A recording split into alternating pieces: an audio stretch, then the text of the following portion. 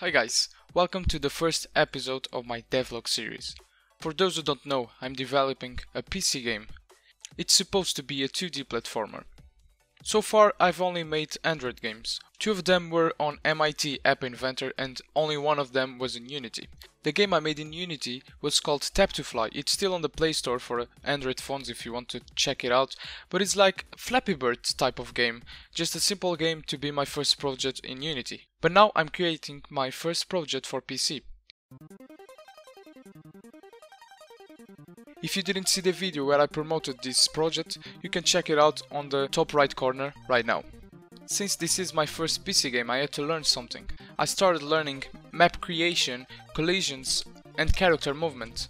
I started creating a simple map just to test everything. As you can see, it's not that difficult. You just got to drag the blocks to the screen and place them wherever you want.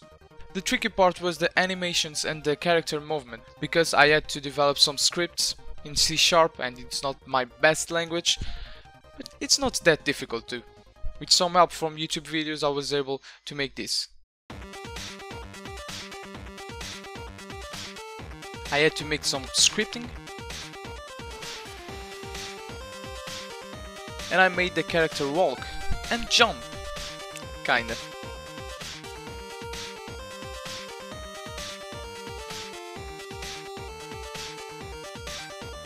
As you can see, it was a little buggy, so I had to code a little bit more.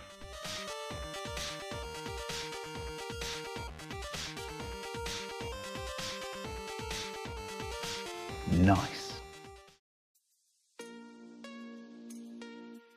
Next step was to learn animations. It was a little bit tricky, this part, because it was a little confusing with all these arrows and all these steps and all these states, but I managed.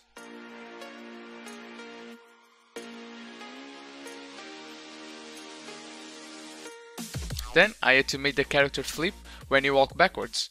If you are facing right, the character faces right. If you are facing left, the character faces left. It seemed simple, but then I encountered some bugs, as you can see. But I mean, he's turning around, isn't he?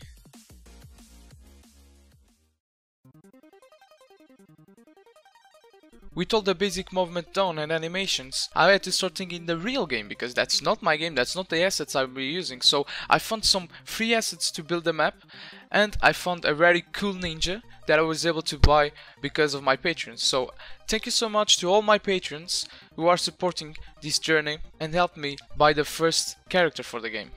If you want to develop this game too, you could check out my Patreon page in the link in the description down below.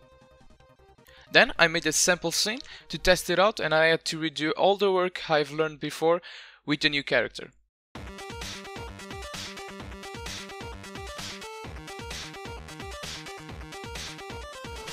So I added movement, I added animations, I added jumps and I added a skill, a dash skill. But the dash was infinite and you could walk left and right always dashing, so I had to add a cooldown and now you can only dash a little bit and then you have to wait 3 seconds to be able to dash again.